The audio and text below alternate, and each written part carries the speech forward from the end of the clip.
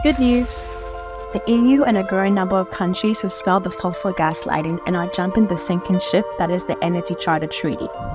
This decision tanks any hopes that fossil fuel companies had of suing governments for billions of taxpayers' money over their climate policies, delaying urgent climate action. This is a big win for climate and people who have for many years spoken out against this climate-wrecking treaty. The legal mechanism in the ECT that allows the fossil fuel industry to bypass national courts and sue governments and shady corporate courts is known as Investor-State Dispute Settlement, ISDS for short. For example, in 2021, German coal firms RWE and Uniper claimed 2.4 billion euros in damages from the Dutch government over its 2030 coal phase-out plans.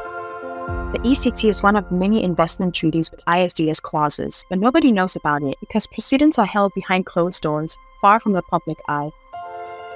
UN experts and leading climate scientists warn that ISDS undermines global climate action.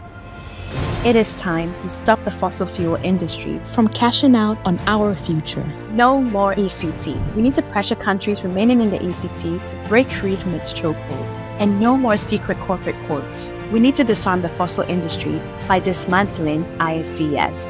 Are you with us?